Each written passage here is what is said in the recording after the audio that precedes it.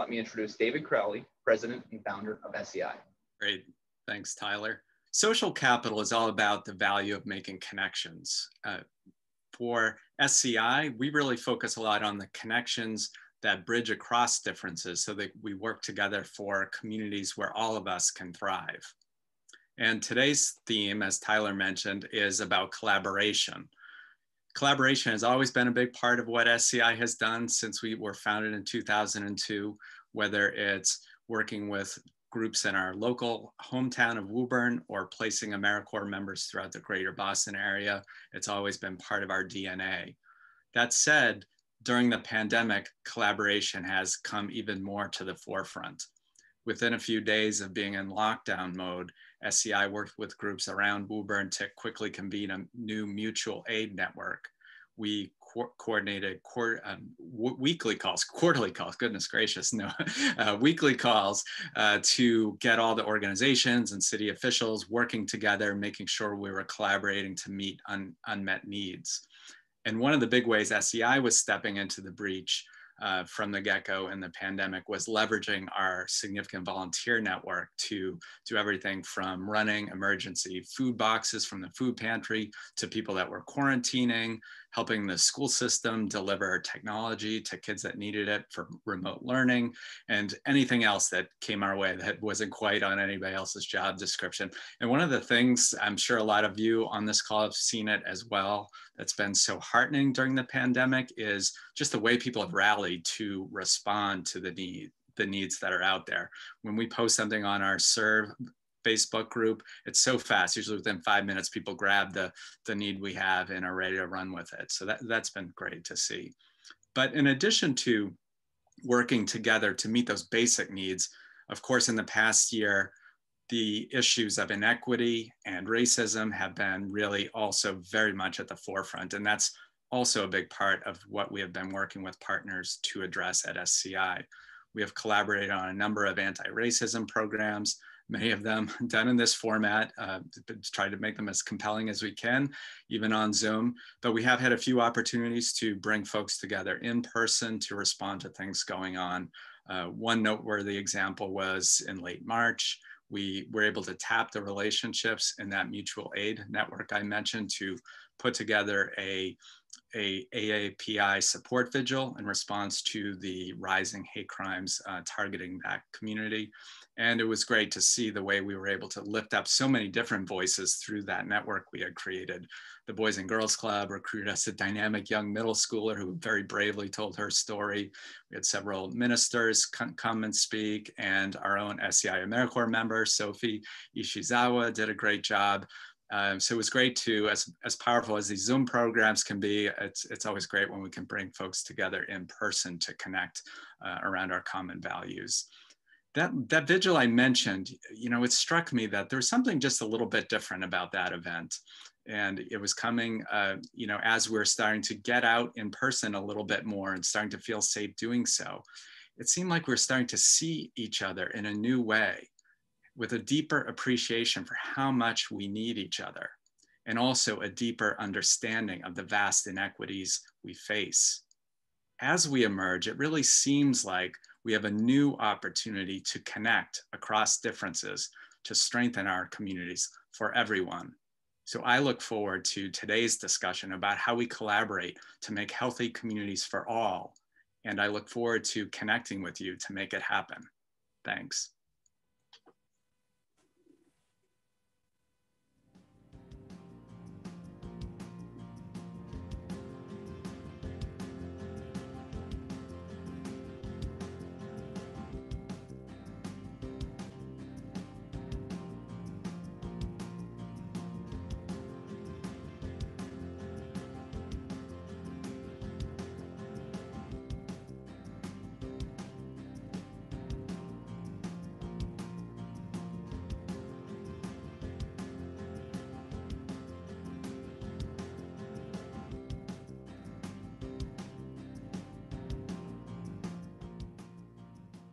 Now I would like to call upon Phil Gordon, SCI's Deputy Director, to tell us more about the SCI AmeriCorps program. Thank you, Tyler. Good afternoon and welcome to everyone who has joined us today. SCI is based in Woburn, Massachusetts, and we are extremely proud of the ongoing impact we've been able to make in our hometown. And throughout Greater Boston, our SCI AmeriCorps program supports youth success by connecting young people with the relationships, experiences, and resources they need to succeed. Each year, between September and June, over 20 SCI AmeriCorps members engage in volunteer outreach and capacity building activities that increase volunteer engagement, provide leadership training, and create service learning opportunities for youth serving programs at our nonprofit partner organizations. Our SCI AmeriCorps members seek to increase the social capital of young people by serving in one of two roles. First is volunteer outreach coordinators who build capacity to support volunteer engagement efforts for youth-focused programming through organizing community events, community outreach efforts, and program management. And second are youth leadership coordinators who build capacity to support youth development efforts through direct academic support, community service learning activities, and leadership opportunities. This service year has obviously brought new and unpredictable challenges for our program and our members. I've been blessed to lead, support, and guide our 2021 cohort of young women and men who have all made significant sacrifices in service this year. I know firsthand that the impact of each of our members was needed more than ever during the pandemic. So now it is my honor to introduce SCI AmeriCorps Volunteer Outreach Coordinator, CC Rosenman, who has been serving at the YMCA of Greater Boston and will share just a bit about her experience and impact this year. Great, thank you, Phil. Hi, everyone. My name is CC Rosenman, and thank you to everyone who made this service year opportunity possible for me. My time at the YMCA is divided across the development office and the teen development branch, where I coordinate volunteers for each office. And this has been a great combination of responsibilities for me because I'm learning how to support nonprofit programs through fundraising work and through direct service with teens. I often help out with the Youth Voices photography program, a class that's run in partnership with 7 Photo Foundation. And in this program, high school students meet weekly to learn about telling their stories through photography. This is something particularly meaningful in the isolating time of the pandemic. And beyond that, the curriculum helps students communicate their ideas and develop their voices. We're currently 2/3 of the way through the program's 9-month run. And I remember our first program meeting when the group of students collectively experimented with their cameras for the first time. They were scattered across 20 very energetic Zoom squares. And one student was so enthusiastic, he immediately photographed his computer screen, taking it upon himself to make a class photograph right from the start. A few weeks ago, we were able to take a more traditional class photograph when we had a group field trip to the Boston Common. There, Youth Voices met in person for the first time. Months of Zoom classes helped this group meeting feel familiar. Over those months, students and teachers built a classroom community that I was thrilled to see coming to life on that field trip. Finally, having time together in person, the young people were able to photograph each other, talk between activities about things like a shared interest in volleyball, and brainstorm ideas with their teachers. I was struck by the value of students and teachers showing up to learn together that day. It reminded me that the connection students gained from discussing their photographs helped them to understand one another. And it's this kind of collaboration across a range of experiences that makes it possible to build stronger, more connected communities. Thank you. Thank you so much, CC, for sharing your story. It's wonderful to hear how photography can bring such a group of people together. And as you guys may know, Social Capitalist Luncheon is our biggest fundraiser of the year. Your donations help SCI carry out its mission, like CC was sharing with you. Your support is so critical at this time as our work seems to matter more now than ever. We're grateful for your support, and we've received up to this point, we are grateful for your support thus far, and we've raised over $65,000 already. We need to raise an additional $12,000 through donations and our auction to reach our goal for this major event. David, could you do me a favor and please let everyone know how they can contribute? Sure, Tyler. It's pretty easy. If you have a phone handy, which most of us usually do these days, right? You just open a new text message and text SCI 2021 to the number 50155. So that's SCI 2021 to 50155, and hit send and follow the prompts, and you can donate any amount you want, and we appreciate anything you can do to help us reach that goal. And you can also, as mentioned, there's the auction as well. That's another fun way to help out, get something fun to do or fun for your home, and help SCI in the process. That's all you need to do. So kick it back to you, Tyler.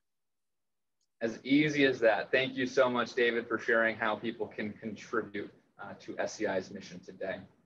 Without further ado, now it's time for our Connect for Community Impact presentation. Eastern Bank has generously sponsored this award since 2016.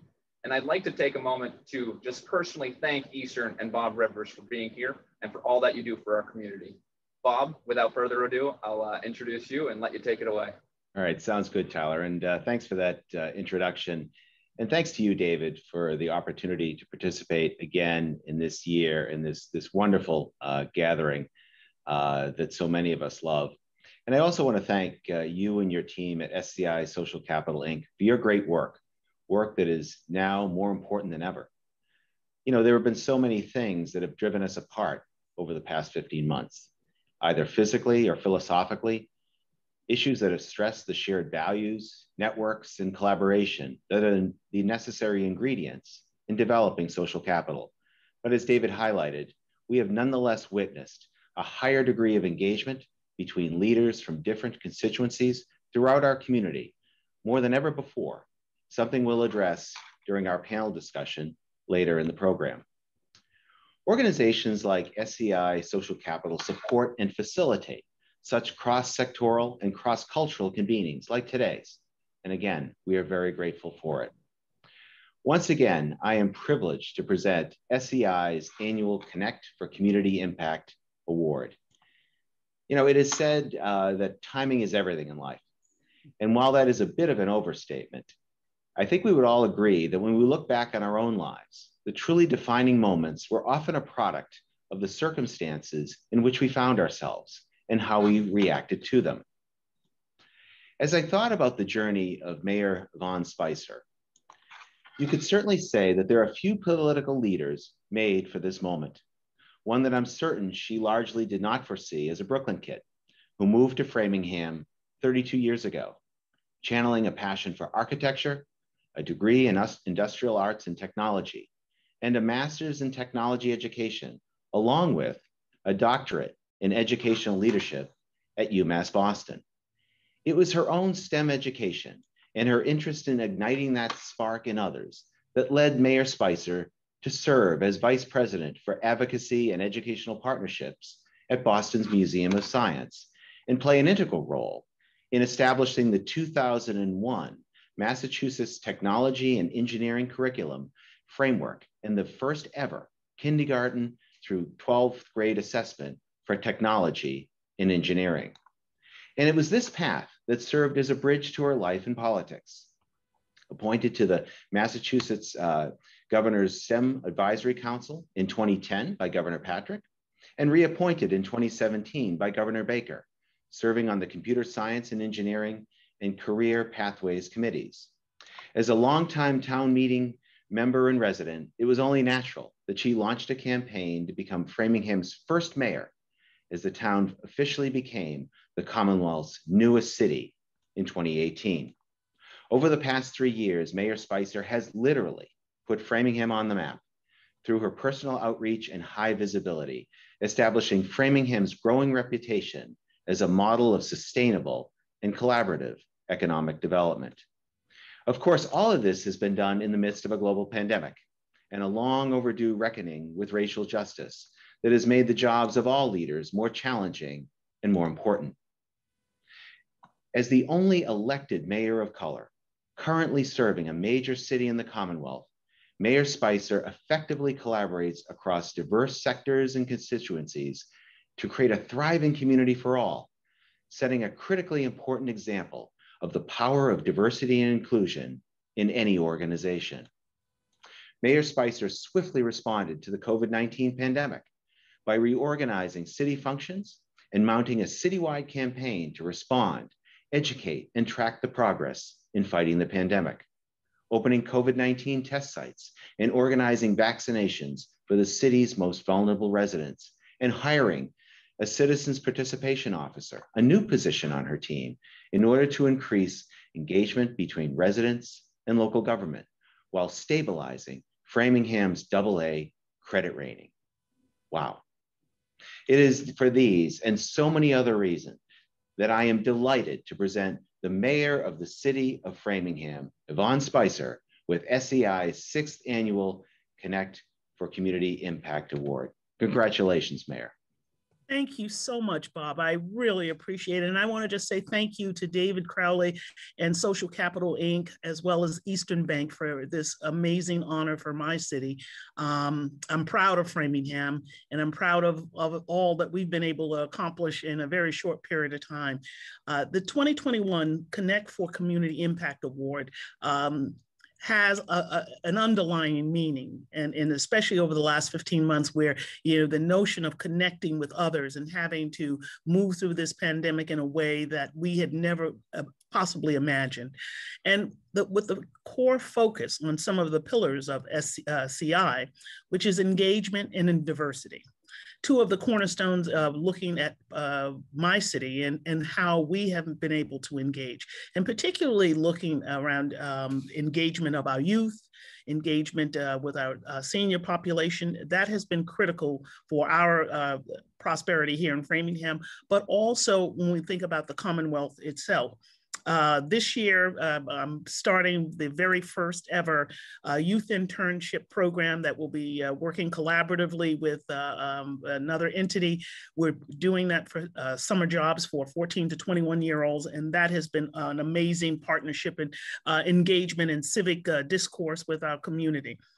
Also, when we think about how our city has looked at diversity, and we are working with developing our first ever racial equity municipal action plan. And we're working with a group called Government Alliance for Racial Equity, as well as hired our very first Chief Diversity and Equity and Inclusion Officer. So we take it very seriously here in our community, looking at making sure that all people are included, and we're looking at diversity in all its forms. And as you can see, it's been a year of clearly first opportunities for Framingham. And we've had to pivot in response to COVID on many different ways, but we've been able to do that very successfully. And as a collective community, I can't thank our residents more for their collaboration, their encouragement, and the willingness to always step up to the plate. So just like SCI, as the rest of the world stopped, we had to keep moving and move things in a different direction to serve our community better. So I look forward to advancing these same shared principles. And on behalf of the great city of Framingham, I thank you for the honor of this award. And there is much work to do ahead of us all. And I'm willing to roll my sleeves up and continue moving through this process. But thank you so much. And we'll tackle this together. Thank you so much for sharing those words with us, Mayor Spicer, and congratulations again. A year of many firsts, and we're excited. I know I'm excited to see what you and your city can accomplish over the years ahead. Just a quick reminder before we break out into a panel discussion, you can easily help SCI strengthen these communities by texting SCI 2021 to 50155 and following the prompts to make your donation. Now that Bob has had a chance to catch his breath, we're going to turn it back over to Bob Rivers, who's playing double duty today here as our Connect for Community Impact panel moderator. All right, thanks, Tyler. And once again, Mayor Spicer, congratulations on this so well-deserved recognition for all that you have done and are doing in Framingham. And I'm just so pleased that you're able to join us for today's panel discussion, along with the following, who are also exemplars of social capital throughout the Commonwealth. First, we have Jay Ash. I think everybody knows Jay, someone who has been a past honoree and a longtime participant at these Connect for Community Impact Awards. Of course, Jay is the president and CEO of the Mass Competitive Partnership and the former Massachusetts Secretary of Housing and Economic Development, as well as the longtime city manager of Chelsea. So again, Jay, welcome. Great to have you with us. We also have, as part of our panel discussion, Michael Curry. Michael, of course, is now the president and CEO of the Massachusetts League of Community Health Centers. In addition to his past many and current roles, including the past president of the Boston branch of the NAACP, who continues to serve on the national NAACP Board of Directors, as well as both the City of Boston's COVID-19 Health Inequities Task Force and the Massachusetts Public Health Association's Task Force on Coronavirus and Equity. And last and certainly not least, we have my friend Dan Rivera, who is now today the president and CEO of MassDevelopment, but was the former and longtime mayor of the city of Lawrence, who, and I'm so thankful I had the opportunity to really witness this personally, who really revitalized that city while leading it through the beginning of this pandemic. And of course, the Merrimack Valley gas disaster in 2018, in addition to his many other contributions in that community. So to all four of you, thanks again for taking the time to join us today for this conversation. And we just can't wait to hear from you. So why don't we jump right in? And really, first question to all of you, and I'll go first to Yvonne and then to Jay, Michael, and then Dan. We'll go in that order. But as you know, there have been so many events over the past year plus that have put that stress on our collective social capital, as I mentioned earlier. And when you think about how social capital is actually strengthened during this period, what are some of the things that come to mind? How have communities actually come closer together despite being physically apart? And are there any particular examples or lessons learned that you would offer? So again, I'll go to our honoree, the mayor, and look for your response. Well, thanks for the question. One of the things I look at once this pandemic started, trying to understand what we were dealing with and what we needed to do collectively as a community was first and foremost. And I have to say, one of the things that stands out most for me is how do we protect our most vulnerable? And that would be our older adults and our children. And of course, with schools, we immediately closed schools, but looked at ways that we could support families at home. And for our older adults, who are in isolation, and we made sure that we were connecting with them.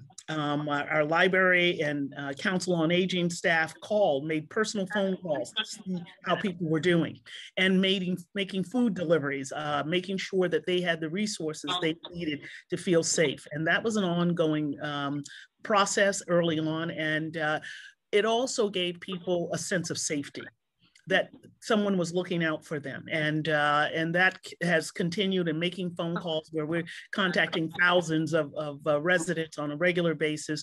That has been tremendous. And when I come back and think about the creative ways that we've had to address issues of insecurity, food insecurity in our community, making sure that our students were getting what they needed at home, remote learning.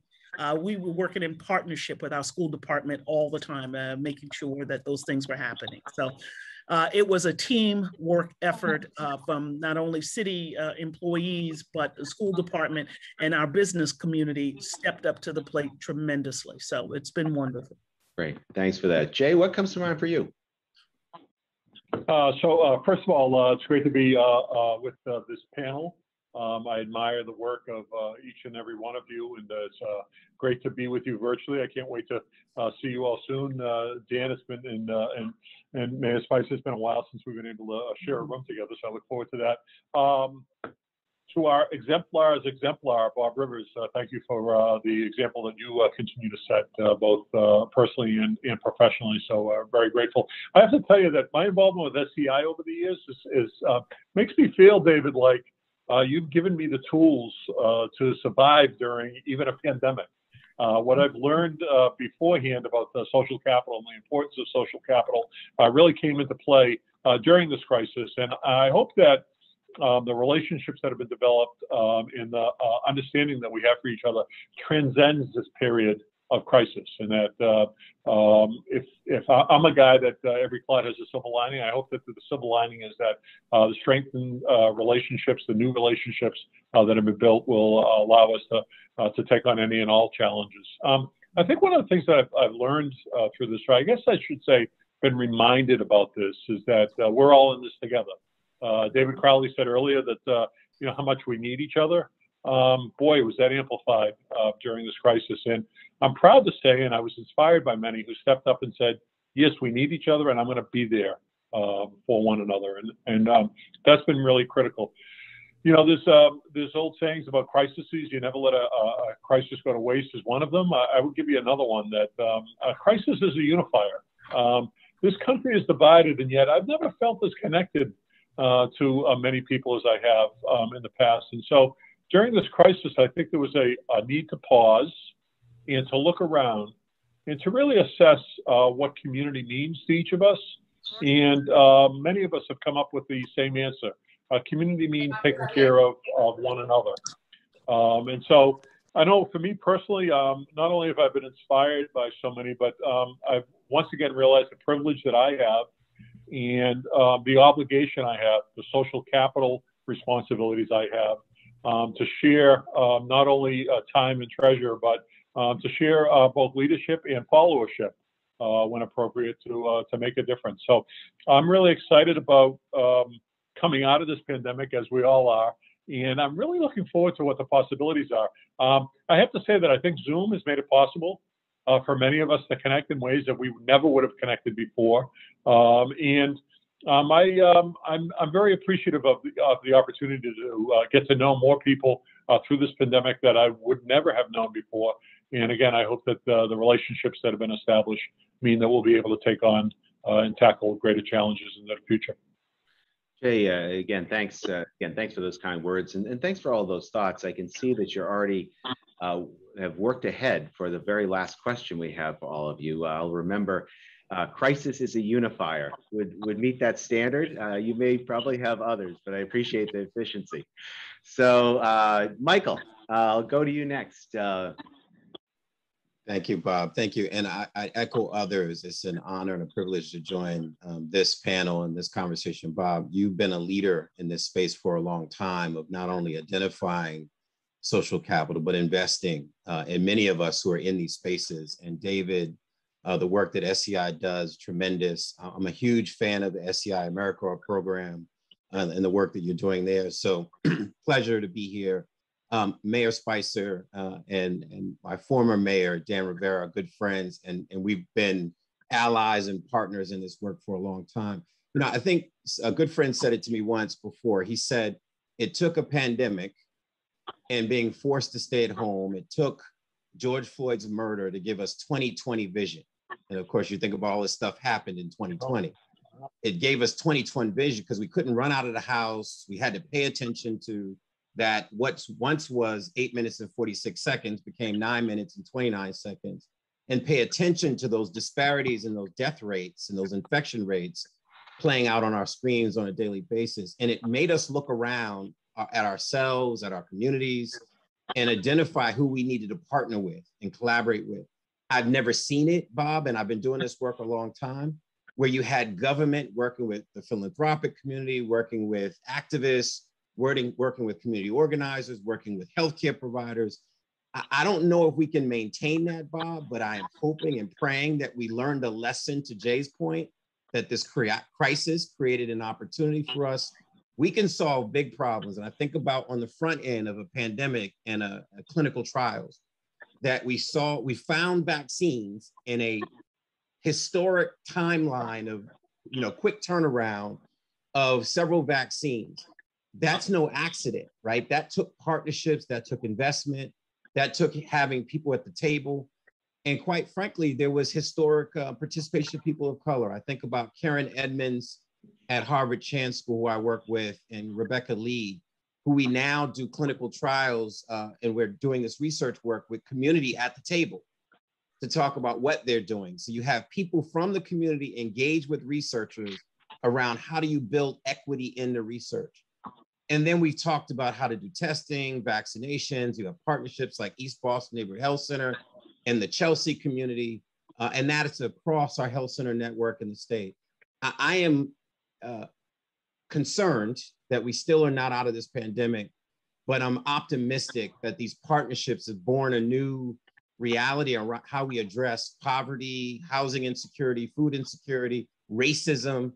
And if we can just marshal all of our resources, we can do great things. Yeah. Well, again, thank you for your leadership, Michael. And I couldn't agree more. This moment is becoming a movement.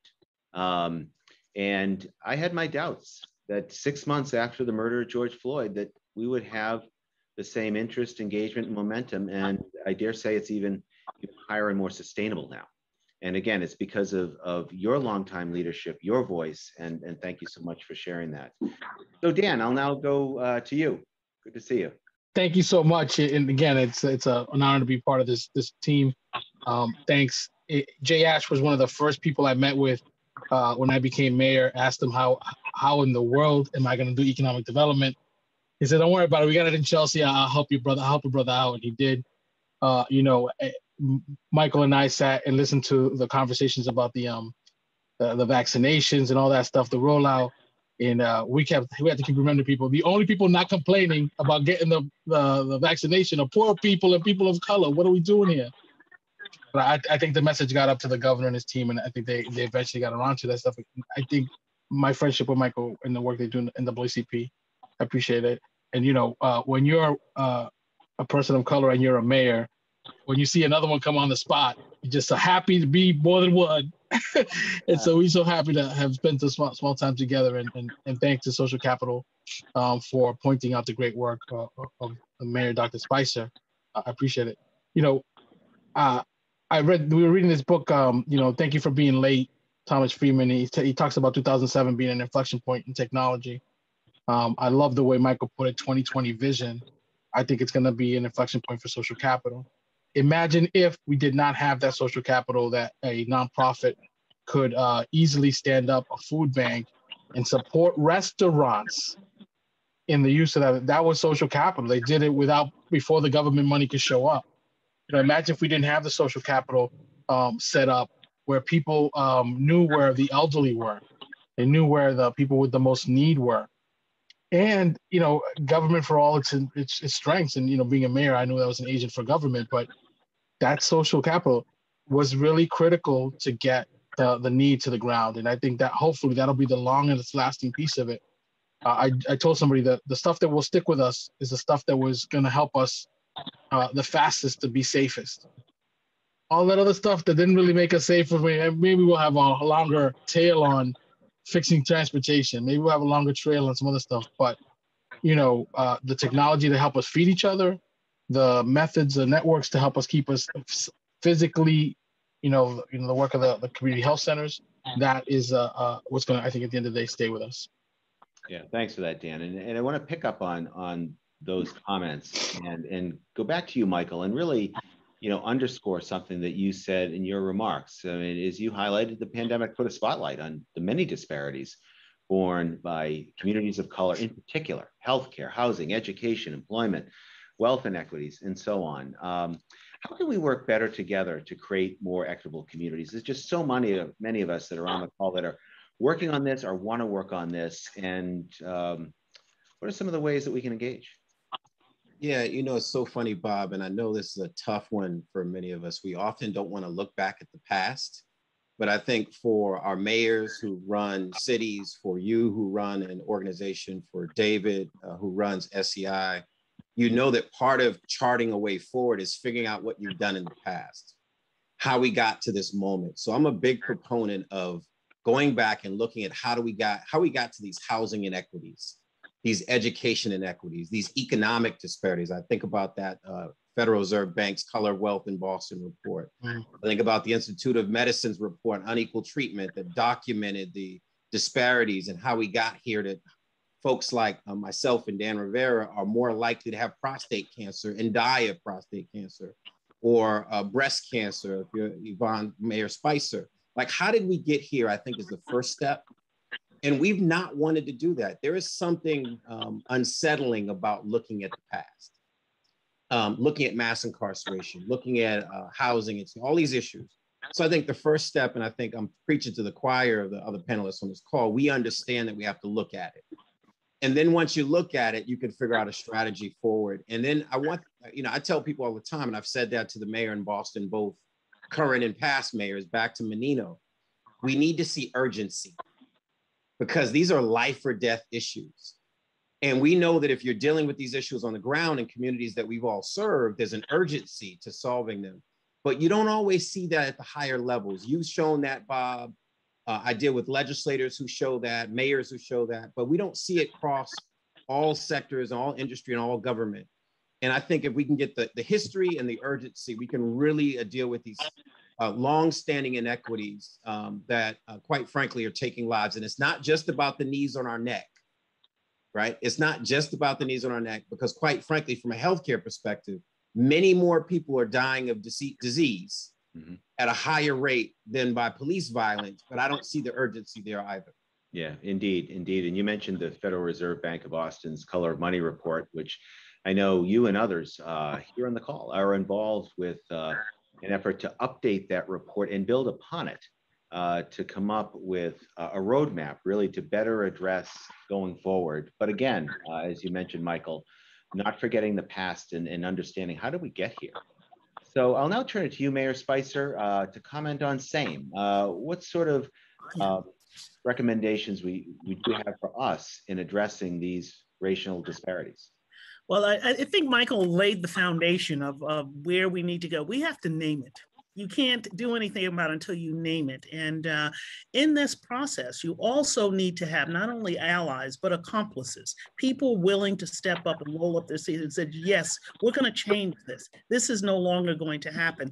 And, as the mayor of the city, throughout this pandemic, really looking at some of the inequities around who was dying from COVID, who was getting COVID. And in my city, small city, I could draw a heat map and show you exactly where that was happening in my city. And it's my Black and brown community, oftentimes living in less than substandard housing.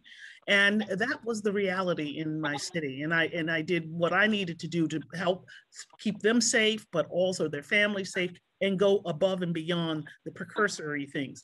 I declared racism a public health crisis in my city. And I did it deliberately. I did it with intentionality of how do we take the veil off of these little innuendos that happen in suburban communities like Framingham, as well as major cities, as well as rural communities. So we know what has been happening, and trying to think about how the disparity of teaching and learning that was happening as a result of remote learning.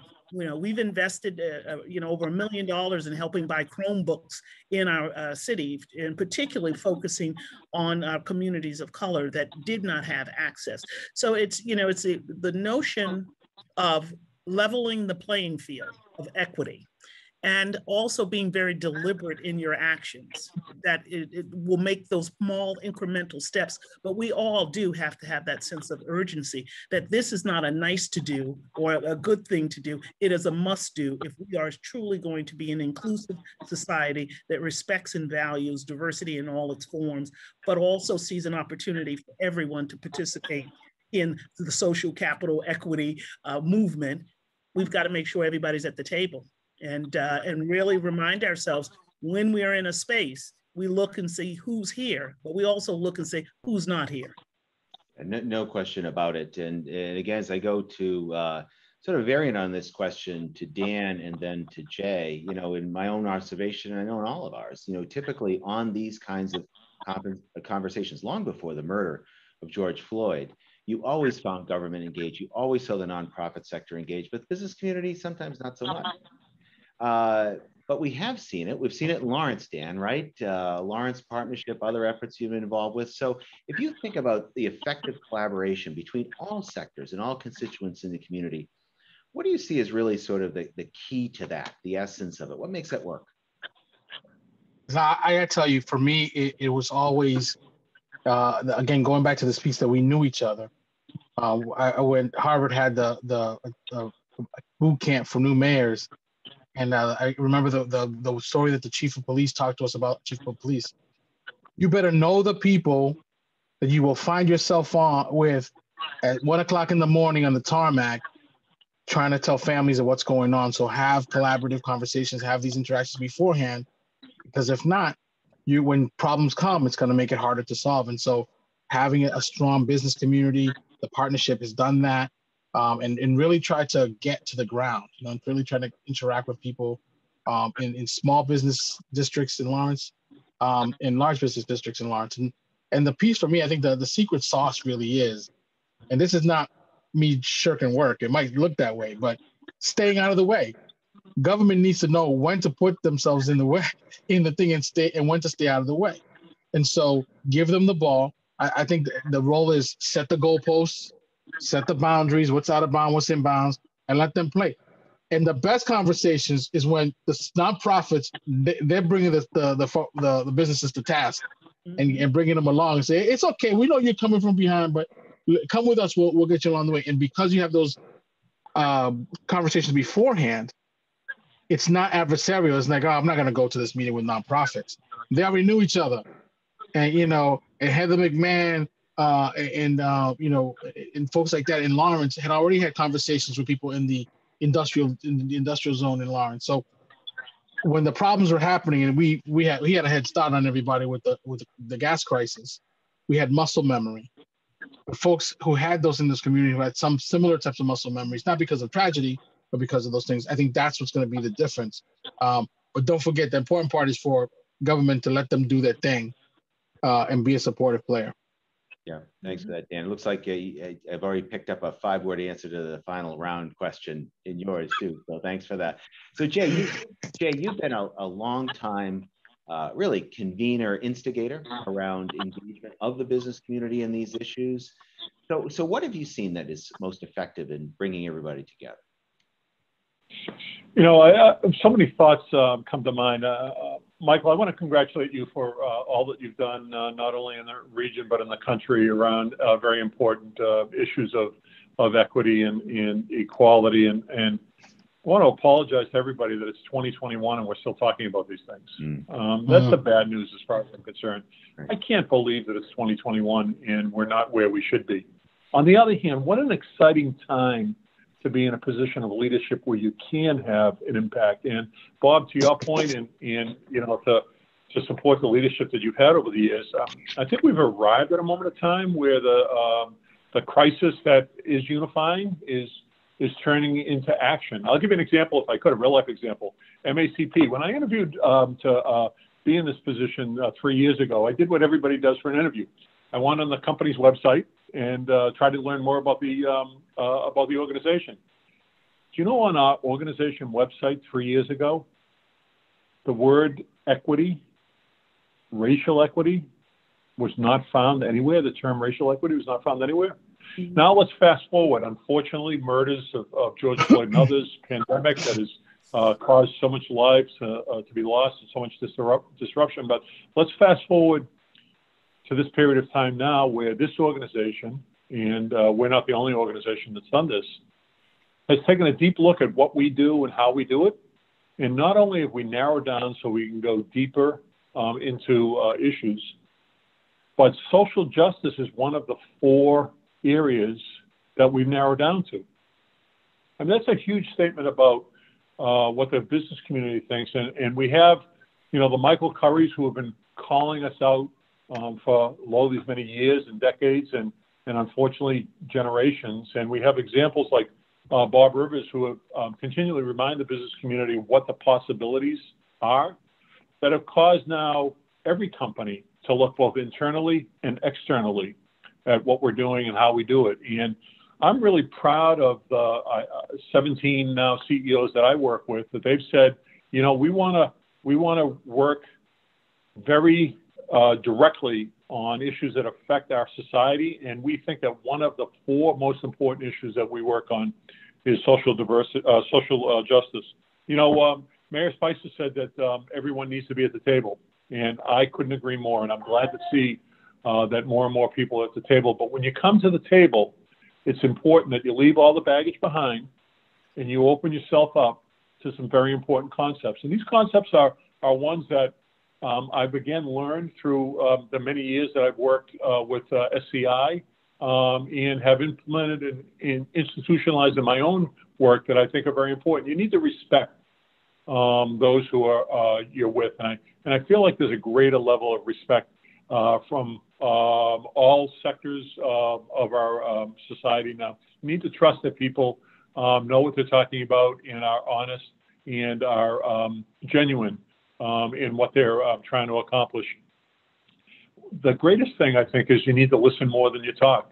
And in listening to others, you quickly find that lots of other people have credible answers as well. And it's really important that you listen instead of just going into a room to talk. And I get the sense that that we've created a shared purpose, and it's up to all of us. I mean, both the opportunity is the burden. It's up to all of us to make sure that shared purpose translates into listening to each other and then acting upon what we hear. And I think at no other time in my life are we in a position where we can actually now take upon all this and really build upon it to make sure that we have a fairer, more just, and an equal society. Yeah, well said, Jay. And again, to all of our participants today, if you have any questions for the panel, feel free to put them in the chat. You can call them out. We could, but chat's a little bit better. So while we're waiting for any questions that you all might have, I've got a last one for our panel. And Jay, I'm going to go right back to you. You know, so many people who have joined us today, I think just the mere act of joining this event indicates that they want to have an even greater positive impact in their communities. So if you had to distill that advice to 5 words, and I mean, heck, you did it earlier, crisis is a unifier, but you probably have others, I'm sure. What are there other 5 words, another 5-word phrase that you might express? Am I allowed to use a hyphen? Sure. So that's free. We'll this is an old one. It's an old one, but it's can I just say, I thought Jay was gonna say, am I allowed to curse? This is an oldie but a goodie, walk in the footsteps of others. It's so important, and the more that you do that, the more that you're open to understand what other people suffer through, the better off that you are in trying to then address it. Yeah, well done. Dan, how about you? I'm gonna go. In my new role, there would probably be, things around economic development. But I gotta go back to this thing that's very important. And this is an important question because words today matter more important. Not allies, but accomplices, intentionality. Well, I'm trying to do it. Well, you'd be intentional because if you were on fire, you'd be intentional to put that out. And so I think the words really matter. So the words that I want to share with everybody here is run for office. Yeah. Elections have consequences. And if you think that the electoral process without your presence is going to elect the best people to office, I think you're mistaken. Put your hat in the ring, run for school committee, city council, town meeting, mayor. Do your thing because even if you don't get it the first time, it lifts the conversation. Run for office. Yeah, nicely done. Michael? Heartened and thankful for all those people who took to the streets over the last year and marched and protested and showed up. But my 5 words, Bob, would be listen, learn, show up, and contribute. And I'll do a dash at Jay's direction with courage. With courage is the key part. Yeah. Contribute with courage. Yeah, indeed. Thanks. And we'll bring it home with today's honoree, Mayor Spicer. Wow, following all my brothers here, it is all, but one that came to mind for me is just remember, I am my brother/sister's keeper. You are not in this alone, we are a team. And when we keep others at the forefront, we never lose sight of our direction. So remember, we're in it together. Yeah, great. Thank you. And I know we're pretty much at time, but I don't see any questions in the chat, but we have one. If we got a couple minutes to get to it, and probably can't get to all 4 on this. But someone asked in the chat, not all leaders have the courage to create change. And how do we support their leadership, to give them that courage, to shift that mindset. And Michael, since you called it out, I'll go to you. Well, you know, this is a little controversial when I say this, but Mayor Spicer and I would have, and Mayor Rivera would appreciate this. You know, I've never seen more DEI experts than I have in the last year. So, you know, I think part of that point in that is I think the collective of us has made it possible for others to lend their voice to the conversation, when in fact, people were quiet. You know, I posted on social media, Bob, a few days ago. I posted I'm glad so many are waking up, and I'm glad so many people are woke and others are waking up, but some of us are insomniacs. Because the reality is people have been saying these things for decades, but now others are finding the courage to actually step out in a boardroom, a classroom, in a community meeting, and say the things that are necessary to hold us accountable as a society. And I think that's refreshing, to be in rooms where people in the corporate level on down and on up are willing to say the things that are necessary to get us to a better place. So I'm glad people are waking up, they're woke, but I appreciate I'm on the line with insomniacs right now. Yeah, well, Michael, thanks for that. You know, one of the things you said earlier was another question in the chat. We don't have time to get into it, but it's, I think many of us have been awakened for the first time in some cases to the fact that the Tulsa massacre 100 years ago. I mean, this is a story that's never been told, that very few of us had ever heard of before. And again, as you mentioned before, we can't really address the future without first understanding the past. And Bob, can I say this piece? Because I think just again to reinforce the piece that Mike said about showing up. If you want the people who use leaders to be brave, you have to show up and vote for brave leadership, and or to empower them to be brave, because it is not easy to lever power to help in a non-traditional manner. And so I say that's my political way of saying, if you want them to be tough, they got to have a group of people behind them. So you either got to show up at the ballot box, or you got to show up at the community meetings, and you got to support them while you listen and act. You know what I'm saying? Because I have pictures of the Mel King era and back in the day, the rooms are packed full of people. That's what you need to keep doing so people can be brave, because elected officials are not, incentivized to be forward thinking, because if they get too ahead of the crowd, they also can get fired. Yeah. Well, thanks, everyone. We have to call it there. Tyler's giving me the yellow card, so I got to turn it back to him. But I want to thank each of you for being part of the panel, sharing your thoughts and your wisdom, and of course, most of all, for your leadership every day. So with that, Tyler, I'll turn it back to you.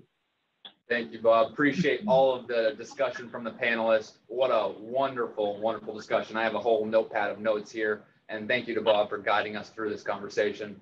A couple of things before we wrap up today.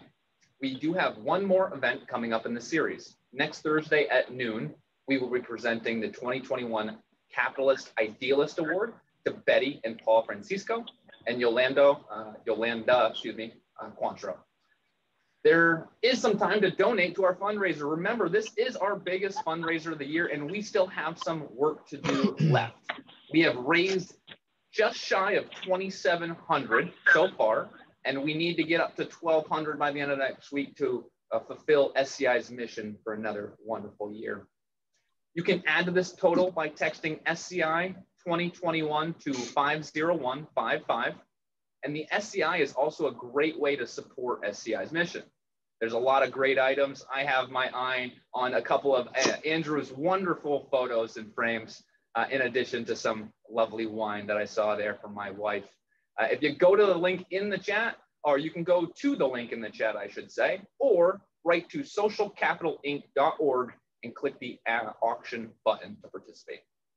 On behalf of the board and the SCI team, I would like to thank you for coming today. Thank you for the support of SCI and your interest in our discussion about how we can best collaborate to create healthy communities where we all can thrive.